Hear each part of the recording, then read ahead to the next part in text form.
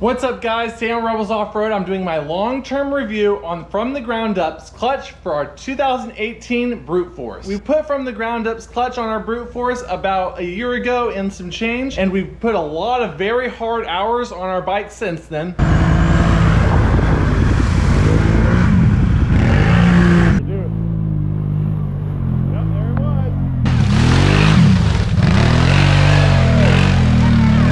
We're gonna take it apart, inspect, see how it's held up. Also, I'm gonna tell you exactly what the benefits of this clutch is and how I'm liking it. But first, I'm gonna do the old YouTuber thing and ask you to like this video and subscribe to the channel. You may not know it, but subscribing and liking the video goes a long way with helping us grow and expand the channel. There's some YouTube algorithm thing that takes it all into account. You're boring everybody. Quit boring everyone. So if you like our videos, make sure to smash that like button and subscribe. So without further ado, let's get right into it.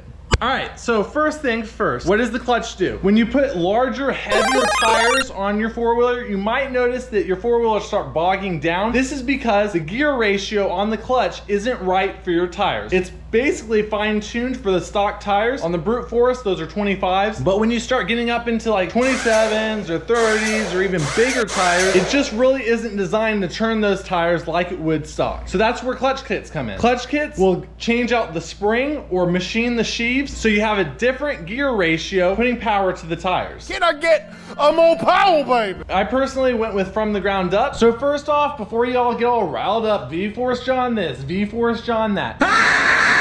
Well, V-Force John wouldn't do my clutch when I asked him. He said he was much too busy and he didn't have enough time to answer my questions. So I went ahead and reached out to Jason Coleman, who was more than happy to answer any of my questions. Asked me a bunch of questions as to how I use the machine, what I'd be doing with it, my style of riding, etc., etc. So he would know exactly what to do to the clutch to make it perform like I wanted. He also was able to have a quick turnaround time, which is always great. I've also heard that V-Force John is no longer making clutches for the Brute Force, so From the Ground Up, Jason Coleman might be your only option. I honestly can't confirm these rumors myself though, because shortly after me talking to Jason Coleman, V-Force John actually blocked me on Facebook and quit responding to my emails. Stop, don't come back. Just because I was talking to Jason Coleman and Jason Coleman was answering my questions and giving me good customer service, which V-Force John apparently didn't like. Heck, you might even get blocked by V-Force John for just watching this video, so beware.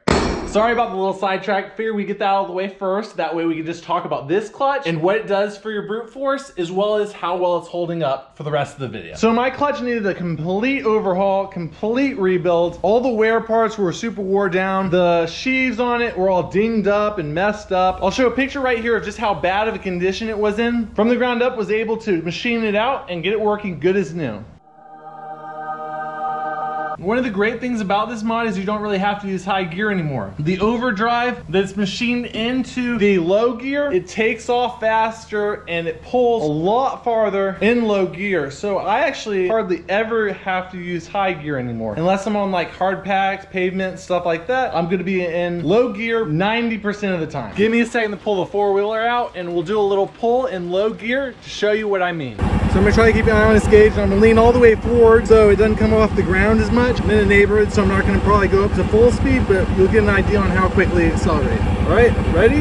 1, 2, 3, go!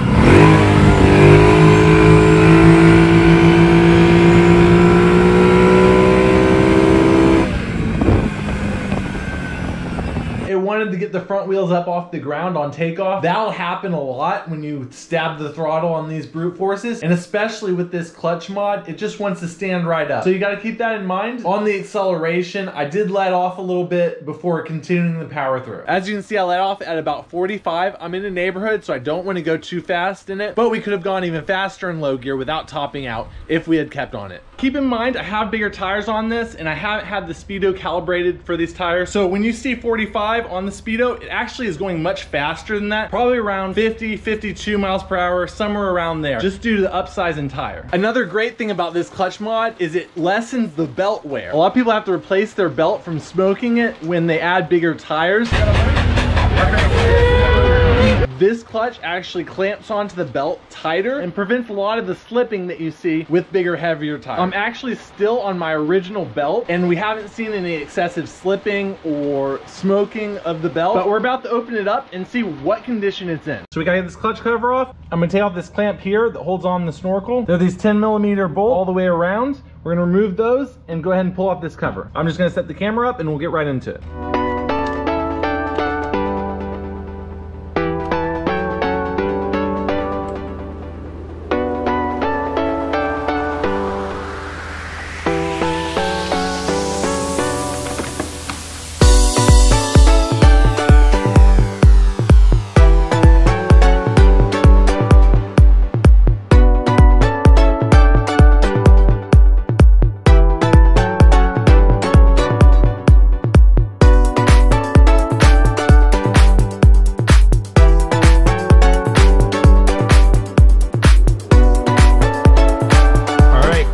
Take off this box now and see what the condition of the clutch is. Pop off the boot here. Now, keep in mind, I have not even opened this box in over a year, so there might be a bunch of dust in it. We might have to blow it out, but let's get this off and we'll take a look. Okay, all right. There we go. So just got the belt box off and haven't touched it yet. There's probably a bunch of dirt and stuff in here. I'm already seeing some, look at that. Just like some belt dust, not too bad. So we're gonna just go ahead and blow it all out. Blow job! Get all the dust out of there. Really, you should do that every so often anyways. We let it go pretty long without doing it. Even your stock clutches need to be blown out every once in a while. Dust gets in it and it wears down your clutch sheaves a lot faster.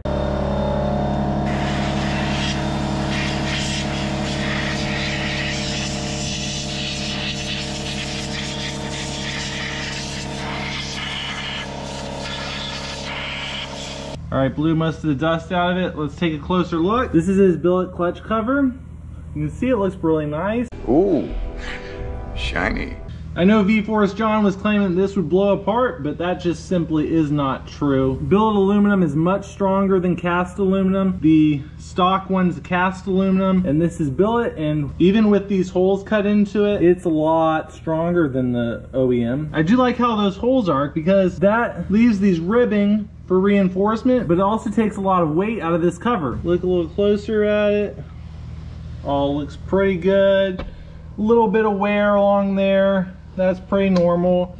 There's not really any big gouges or anything like that. The sheaves are nice and clean. There's no grooving that I can see. Honestly, I'm pretty impressed with how well it's been holding up. We've been beating on it this past year, and it's held up. It has powered through it, and it's just really done a good job of keeping the tires turning as well as not wearing. But you can see, even after a year of hard riding, these clutches are much, much, much better than what they were. This is a 2018 and I bought it brand new at the end of 2018. So I had put about a year and a half worth of riding on the stock clutch before upgrading to this clutch here. Through that same period of time, I put even harder miles on this clutch kit, and this is the result. So I'm really impressed with this clutch and how it works and how it's held up. Now, I'd love to have the opportunity to compare head-to-head V-Force John's clutch kit and from the ground up. So if any of y'all have a V-Force John clutch kit on your bike and have similar mods to me, I would love to get together, compare some numbers, maybe tug of war or a drag race or something along those lines would be great. But really, from the ground up, completely transformed this bike with his clutch kit. I'm not so certain that V-Force John would be that much more of an improvement than what I have here. That's it for today's video. If you liked the video, smash that like button and make sure to subscribe to the channel. If you're already subscribed, thanks, and see you next time.